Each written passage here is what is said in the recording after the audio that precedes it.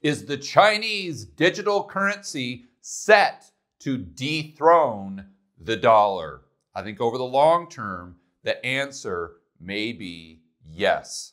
So sit down, buckle up, pour yourself that stiff drink, because this is a video you are definitely going to want to watch all the way to the end. Let's dive right into it. As always, I'm going to explain this to you in 3 simple, fast steps. Step number 1, let's go over why central bank digital currencies matter. More specifically, China's central bank digital currency, the digital yuan, they're calling DCEP. And I want to be very clear, this is not speculation. This is not tinfoil hat stuff. This is already in the works. It's been in the news for several months. So how would this work? First, the individuals using the digital currency, businesses and the average Joe, would download the app. This automatically gives them a bank account with the central bank. In this case, they'd have access directly to digital yuan, bank reserves. The central bank would just print up out of nowhere and turn into legal tender. They wouldn't have to issue bonds at all. We'd go straight to MMT. This means seamless lending. The central bank could lend directly to the business and the consumer. Not just lend, but basically give them money as well. The currency could expand with demand for productive uses. More on that in just a moment. This is key because one of the features of something like Bitcoin or gold is that it's scarce to a certain degree. Some people, a lot of Keynesians, would see that as a bug, not a feature. So from the standpoint of the central banks, if they have a currency that can expand, that's elastic, that in the end is going to win. Their words, not mine. So moving on, it's very efficient. It's very much like Bitcoin or another cryptocurrency without the benefit of scarcity and decentralization. There's really easy storage. It's not like gold where you have to put it somewhere physical. It's not even like Bitcoin. You wouldn't even really need a key. And it's much easier than carrying cash around with you. The accounting, it's very seamless. We could rehypothecate it. You could repledge collateral used against this digital yuan or DCEP.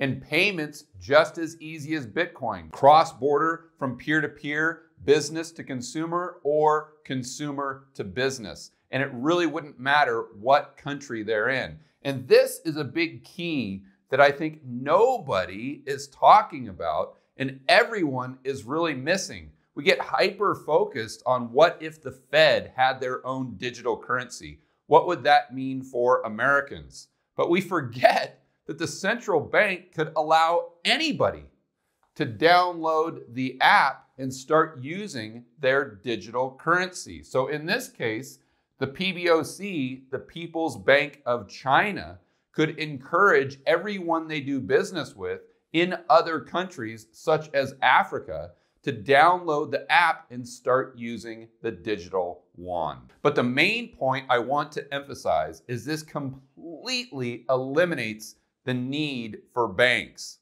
That's huge, absolutely crucial point. We'll discuss more in step number 2. And I want to point out the fact that the central banks don't have a P&L, so they can issue loans without having to worry about being paid back. And they could create limitless currency units as long as there was productive uses for those loans. It would be straight MMT. But in this case, it could be global MMT coming directly from the People's Bank of China. Oh, time out. Just to make sure you're following along with what I'm talking about with this limitless currency creation, productive loans, MMT. Let's think about this through the lens of the central bank's balance sheet. They have assets and liabilities. On the liability side, they just create bank reserves. In this case, they would be digital yuan.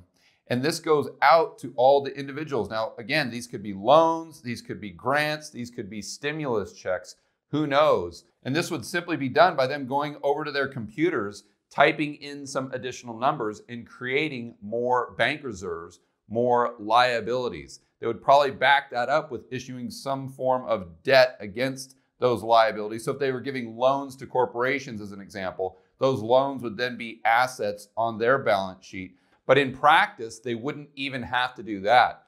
In fact, they could have all liabilities and no assets whatsoever. Because they're a central bank, they're not restricted by profit and loss, nor are they restricted by having to have positive equity. They could be completely insolvent. It wouldn't matter. They could continue to churn out, print, whatever you want to call it, create more of these digital currency units. So let's go through how this works to make sure we're all on the same page. We've got the central bank, the PBOC, right here, and it issues currency units directly to its citizens and its businesses in the form of loans, maybe grants, stimulus, who knows.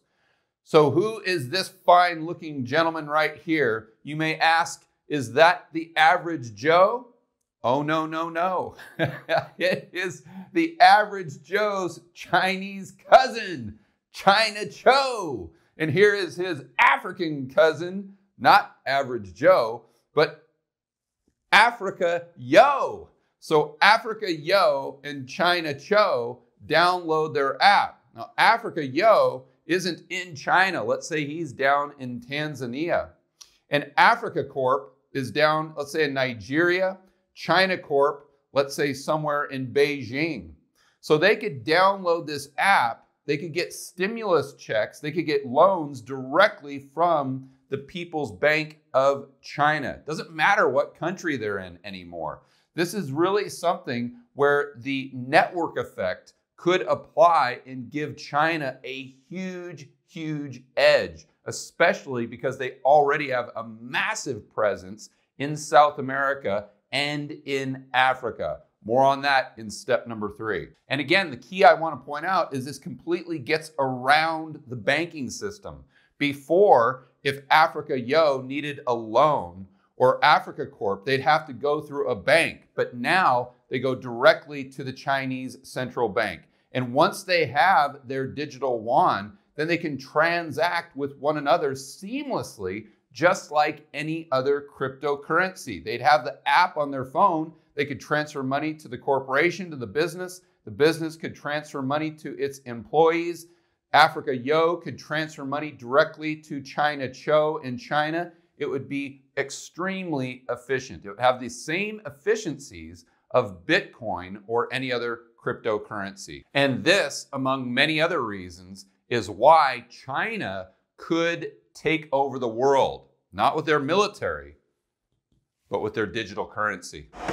Step number 2, problems with the current dollar, euro dollar system. And it's very important you get your mind around this so you can determine the probabilities of the Chinese digital yuan replacing the dollar as the global reserve currency. Let's dive right in. The way this works currently is the Fed is seen as the center of the dollar monetary system. That's not really true. It's actually banks outside of the United States that create dollar loans. In other words, they can create dollar deposits or dollar liabilities in the commercial banking system.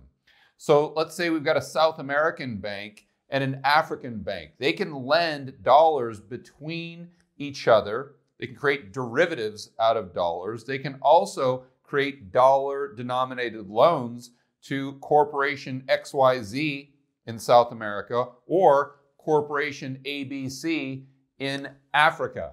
Where we start to run into issues is when this entire system breaks down like it did in 2008. If you go back and listen to my interviews with Jeff Snyder or any of his interviews on Making Sense, his own podcast, or Macro Voices, he walks us through this very, very well. And the cerveza sickness has given us a perfect example of how this system can be extremely inefficient.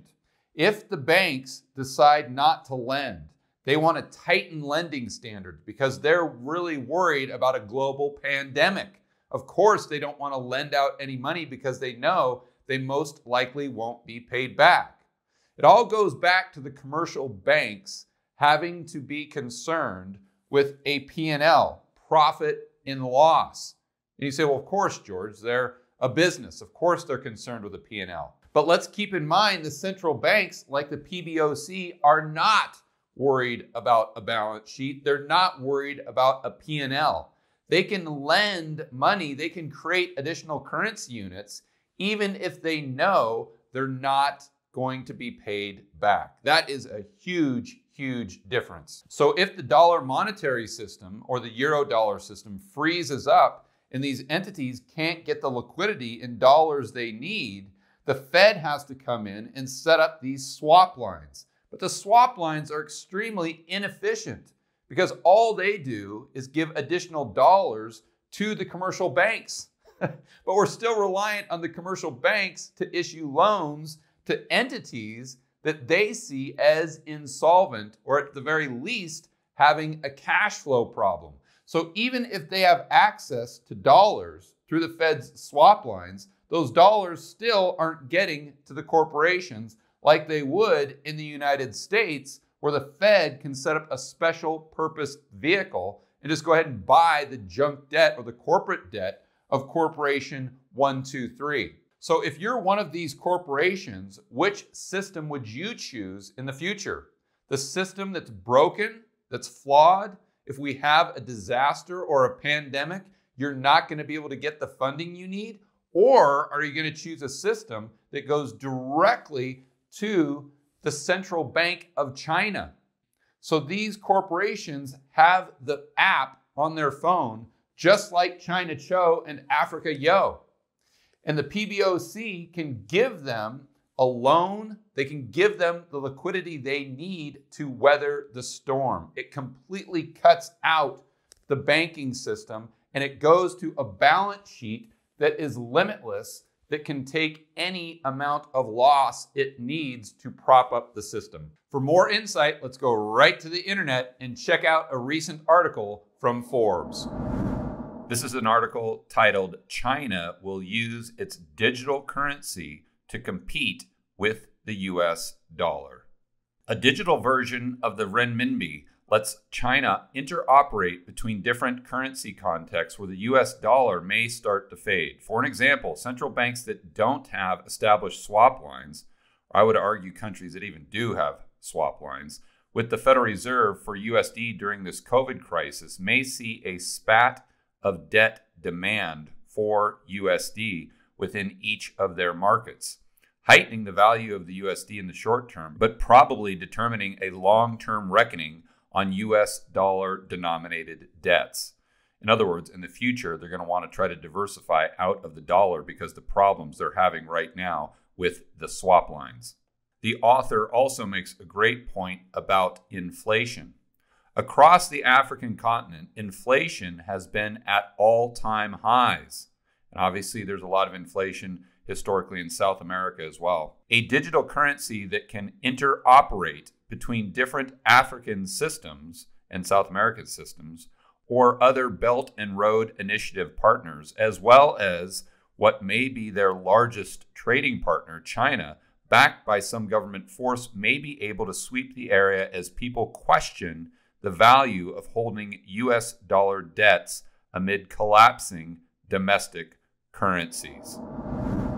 So in a crisis, these countries are left with a very difficult choice. Either allow these businesses to go bust or create hyperinflation because they can't get the dollars they need, so they have to print more of their own currency units. Not a very good choice to have to make.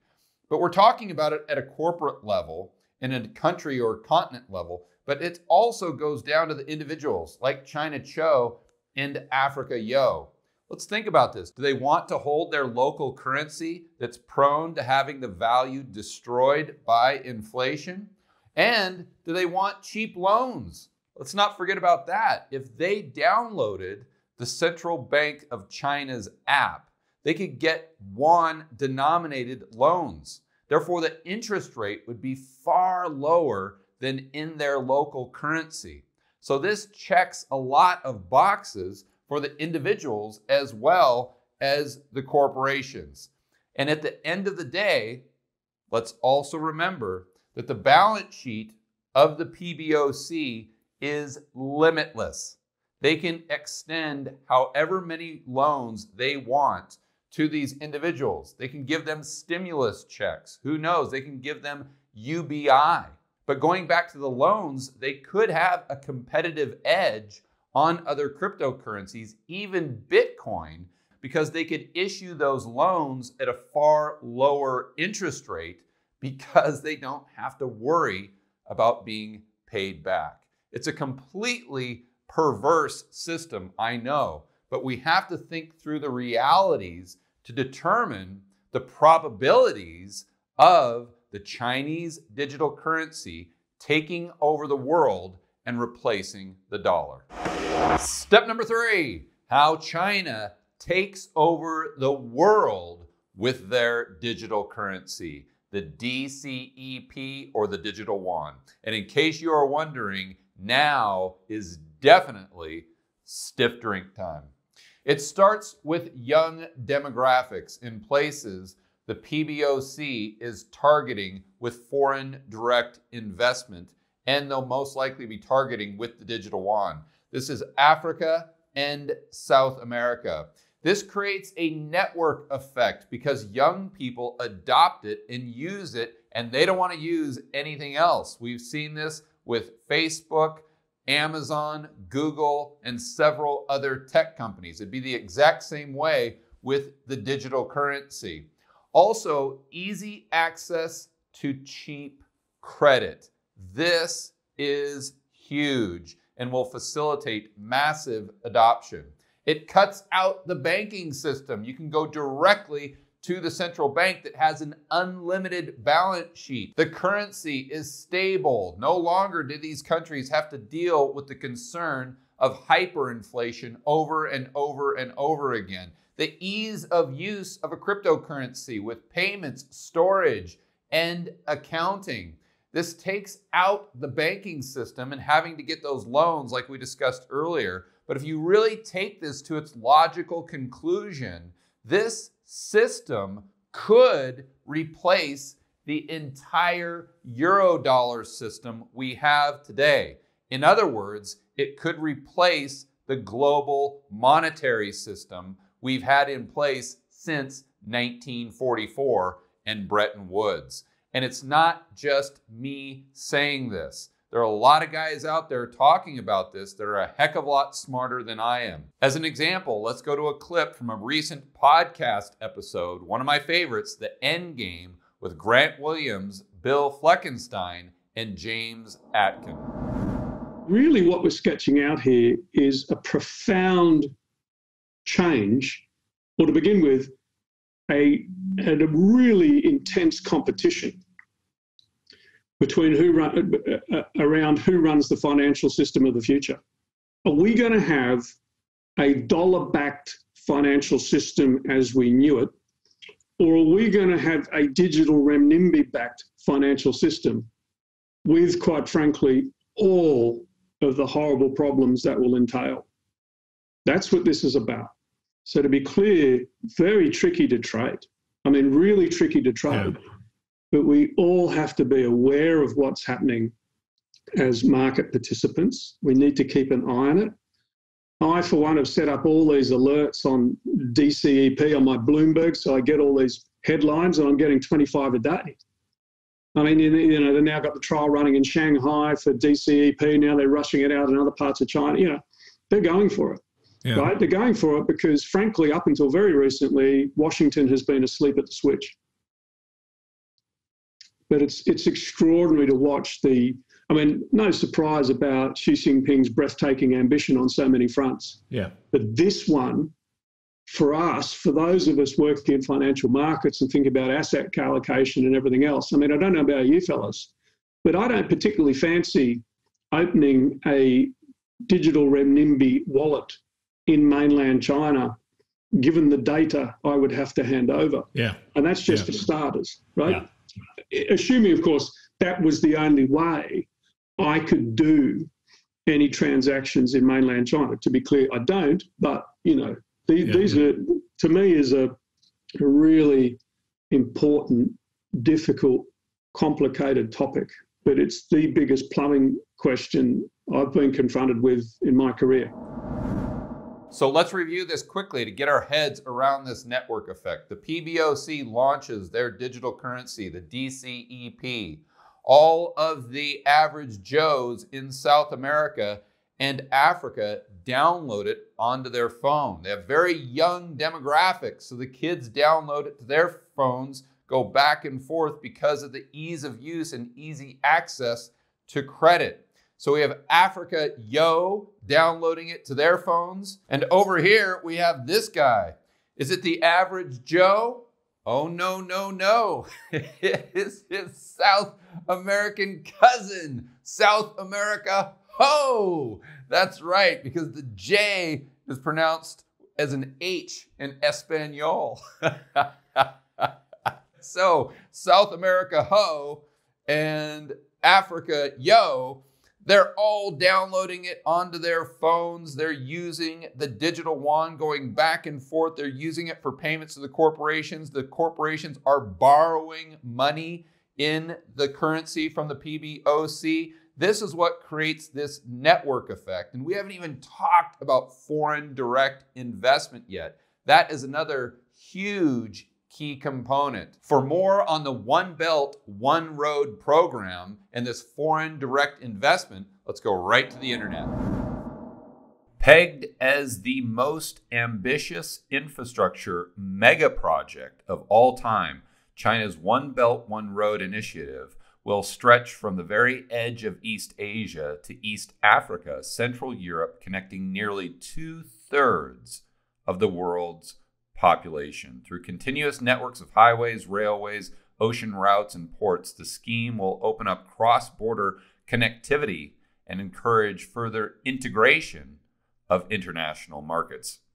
Aside from kickstarting economic growth across China and many developing nations, many have questioned the true political intentions behind Beijing's master plan, fearing potential renminbi internationalization. And that's where the digital currency comes in. Whatever happens with the 1 trillion worth of infrastructure works planned, and I would say it's going to be a lot more than 1 trillion, or already underway, One Belt, One Road will transform the Eurasian landmass and reshape global trade as we know it. How China will fund the works still remains to be seen. And this is where I think it gets really interesting.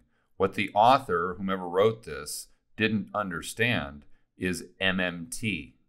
Now that we realize how popular MMT is and how it's being adopted by governments and the central banks, they're not worried about issuing bonds. All they need to do is create the bank reserves out of thin air and use those bank reserves as legal tender by sending the digital currency units or bank reserves themselves to the individual's phones in Africa, South America, India, Russia, or wherever else they're instituting this One Belt, One Road plan.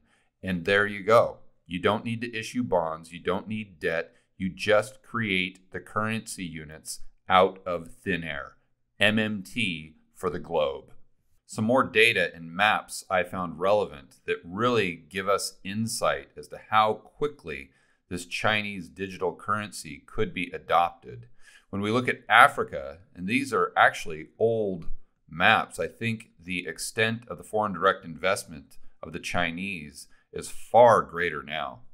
But we can see in areas like Zambia, Nigeria, Tanzania, Ethiopia, Zimbabwe, South Africa, they're investing heavily in infrastructure and in energy. Look at how many Chinese workers are in Africa as of 2016. Obviously, they would immediately adopt and start transacting in the Chinese digital currency. Even in South America, the Chinese have been investing heavily. And I think there's a lot more foreign direct investment than what we see here. This is old data. But I know from personal experience, when I was in Ecuador, in Quito and Guayaquil, their two main cities, Chinese folks were everywhere. And they weren't there just living. They were there investing, building companies, infrastructure in controlling resources. So huge amounts of foreign direct investment is going to rapidly increase the rate of adoption for the Chinese digital currency and this network effect that we were referring to earlier.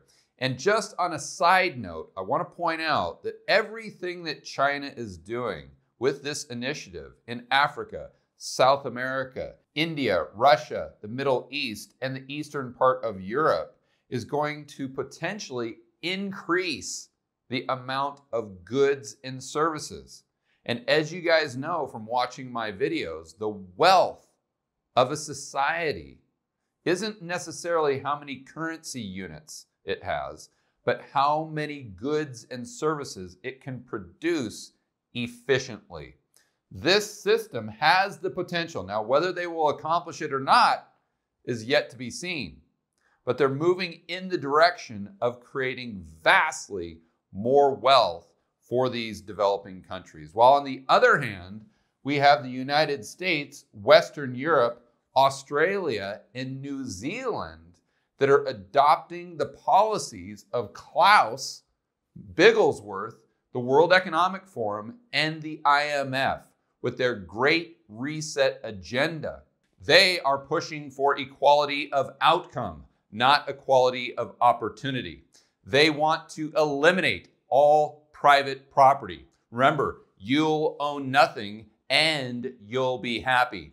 And they want the average male to have the same testosterone levels as a 10-year-old girl, which creates an economic environment with less output, therefore fewer goods and services, making these societies much poorer, while these societies are getting far richer. I also want to point out that what gives the dollar the world reserve status isn't the fact that it's just a green piece of paper. It's the infrastructure for the global monetary system or the global dollar monetary system. That's what gives it its power and its staying power. But this process that we've outlined in step 3 is completely replacing the old infrastructure with a new infrastructure the Chinese and the People's Bank of China would control completely. If they control the infrastructure, if everyone is using it, by definition, they would have the global reserve currency. And it's not about military power these days. I know a lot of people are saying, well, the United States would never let that happen because they have the world's largest military. But if you control the infrastructure, if you control the monetary system, that's far greater power than having a big military. You can use sanctions. You can cut off these countries and basically get them to do whatever it is you want. And let's also not forget that the main supplier to the United States military is who? China.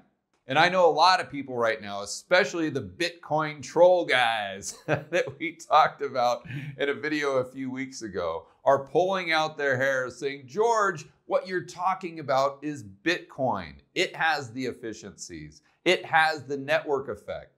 The People's Bank of China, their currency, it's not going to take over. It's going to be Bitcoin that's going to win.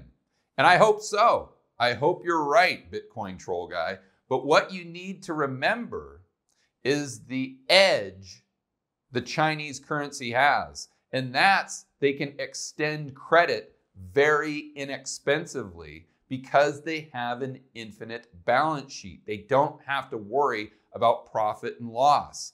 And Bitcoin's greatest feature is potentially its greatest bug. And that's the fact that it can't expand. There's not much elasticity to a currency that is extremely scarce and only has 21 million units, no matter how divisible it may be. So I'm not saying that Bitcoin won't win. I definitely prefer a decentralized system to this type of tops-down approach any day of the week. I hate central planning, and this, from an Orwellian standpoint, definitely keeps me up at night. But I am saying that Bitcoin and other central bank digital currencies are going to have their hands full competing with the DCEP. And I know the rest of you are probably saying to yourself, George, what about the United States dollar? What about the Fed creating their own digital currency? Isn't that an easier sell for the entire world because we're already on a dollar-denominated system? And I would say yes, the dollar, the Fed, and the United States can definitely compete with China, but I'd also point out the fact that they are way, way behind with these digital currencies. I'd also like to point out the fact that the closer the United States comes to competing with China, the closer they take all Americans to 1984 in a total state of surveillance. For more content that'll help you build wealth and thrive in a world of out-of-control central banks and big governments, check out this playlist right here, and I will see you on the next video.